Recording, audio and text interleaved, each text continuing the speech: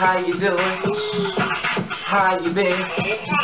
What's going on? What's good? How you getting it in? Body getting the fuzzy. What's going on, people? Okay, piggybacking off of yesterday as reference to me going downtown, standing in my truth as far as being different, and we're talking about the Newark who's looking for a transgender woman who was brutally beat, and this happened around June the 29th, 2017, and the reason why people didn't help her to assist her because they felt as though she was not a woman, she was a man. So I did this thing, looked it up and stuff, and it was like, stop telling women to smile. And I'm trying to figure out why was this woman attacked. Now it's by artist Tatyana. And remember back when Isla Nettles, she was 21 years old and she died in August 2013. A young man had catcalled her and found that she was trans and humiliated her and beat her in front of a police station and left her brutally dead. The accuser has been released on bail, but basically he's locked up and now he's court and everything is, you know, he's, I believe he's got life in prison.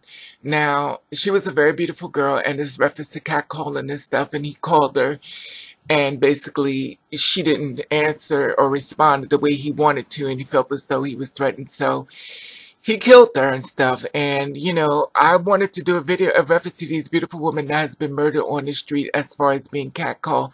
Now, one thing people don't understand, when you smile at a guy, that makes him think that you want him.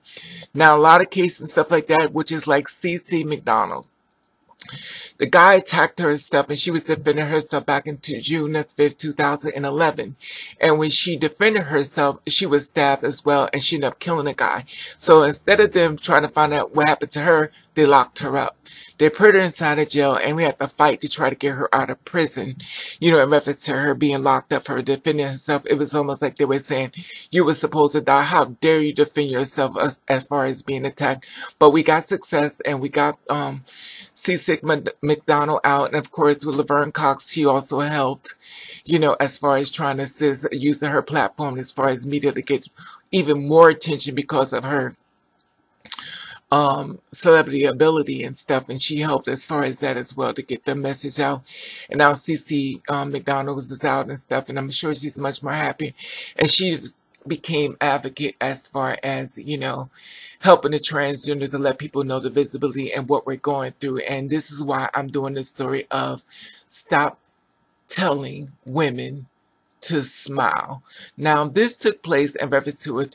This is a female and stuff, and she's talking about in reference to a public art project addressing gender-based street harassment in a big way. Now, she's talking about all women, cis women as well as trans women. Most people who spend time in the majority cities are familiar with the uninvited catcall. Whether you have been target or you've watched the event unfold, many of us have heard individuals on another solicit passerby, most often a woman, to give them a little smile or cheer up baby. You know, basically trying to make her smile and stuff. We know that a lot of times when you smile at a man, that usually means that you like him, and that means he's going to walk back to you. Now, when he's walking back to you as far as a trans woman, this could be a very bad situation, even as far as cis women and stuff, because I talked about videos in reference to cis women who have boyfriends and in relationships and stuff, and they were murdered because they did not speak back. Okay, while some may combat the unsolicited attention with a cold stare, Brooklyn-based artist Tatyana has an alternate way to addressing the problem in a project titled Stop Telling Women to Smile. Now, Tatyana places portraits of women in public places, encouraging women as far as victims of gender-based street harassment to fight back.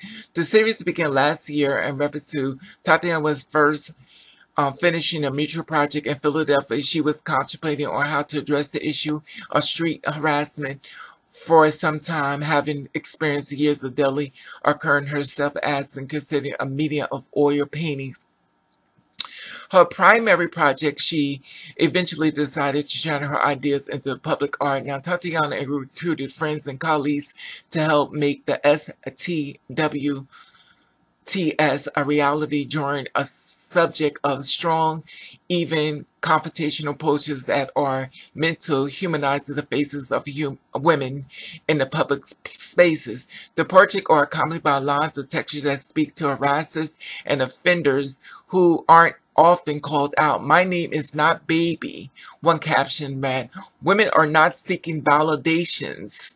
Another had said, "I asked friends if they would like to participate in the project, and all of them, in reference to having street harassments, are consistent of issues of lies as agreed, and we're happy to be a part of it." Now, Tatyana explained that the Harassment post, the most of them had sat down with the conversation about the experiences and what it would be like for this say back to the harassers. I use this conversation as inspiration as far as um, a text underneath the projects and stuff. And Tatyana project posted of a drawing in Philadelphia and Brooklyn, but once created a Kickstarter campaign to help fund broader endeavors. She wants to travel as far as Baltimore, Boston, Atlanta, um, San Francisco, Miami, Kansas City, and as far as Atlanta and Chicago to meet the drawing women as far as the rest of the country using sites as far as holler back at stopstreetharassment.org to help navigate these various communities. This far is primarily focused on experiences of women, but often to explain the project to men who have encountered street harassment based on gender or sexual orientation as well. As the work gains attention, I realize how many different types of people can relate to this ad, have stories to tell, and I've had conversation with men at um, STWTS related events who wanted to talk about their experiences with the street harassment. Tatyana encountered, I know it happens and it is important and it's something I may take on as the future. Right now, I have wanted to focus on women of various backgrounds to really tackle the way that we are treated as far as our body and being sexualized and mistreated as far as being in public. Now, the Kickstarter campaign has started 26 days and, of course, raising $15,000. Tatyana is thinking, according to the site, a portion of the funds will be allocated to the working of the filmmaker of the document of the forest the project. So, as these individuals who might not be aware of the gender-based street harassment is a problem, Tatyana had this following to say. There are always those who want to tell a woman their experience are not validated or not important whenever they speak up for them. As a black woman, this is particularly true. Wanting the basic right of feeling comfortable and safe is not sexualizing as I walk out of my house. It is very important and very much worth prioritizing. They're also the point that gender-based sexual street harassment especially leads to more suspicious issues as far as rape, domestic violence, she added, and also in the matter of the control of women's body as an issue as far as it's being addressed. And of course, you know, the posters and everything of people that basically, you know, put it out, you know, letting them know that they were being harassed and stuff as far as, you know, being who they are and as far as your bodies and stuff, and men, you know, stopping you on the street telling you, you know, smile, smile, smile. And as far as the trans woman and stuff, you know, a lot of times we get a chance to smile and then we're just having a little conversation with him. And not all the times, but in some cases he may pick on that we are trans and what he'll do is react, and sometimes in a negative way. Now remember, the man stopped us on the streets and he's bothering us. And then at the end of the day, we end up being murdered for him stopping us on our way. So a lot of times, like I always tell you, my sisters and my trans brothers, be safe out there, because everybody who smiles in your face is not your friend. And I've always said this to you.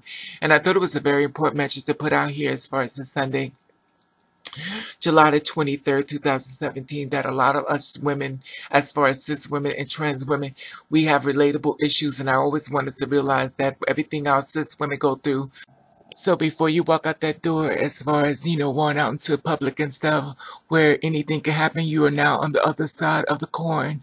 So I always want you to be safe, and I always want you to dress accordingly in reference to protection, as far as someone that may come across that you may not know, or someone that may come up to your face that you may not know. And remember, everything you have on can also be used against you, as whether your hair, as reference to jewelry, as reference to shoes. So make sure you always keep this in mind when you're walking outside the door, that you have to be prepared for the unexpected, unless you're around a bunch of friends where you feel like you're safe and stuff. And I wanted to share this with you and stuff. I know you want to be beautiful. I know you want to be standing in your truth, but I want you to stand in your truth, and I also want you to be safe. And remember one thing. It is not a trans issue. It is every woman's issue. And I love to hear your feedback on this. And I'll let you know I love you. And I want to thank you for watching. Catch the rave.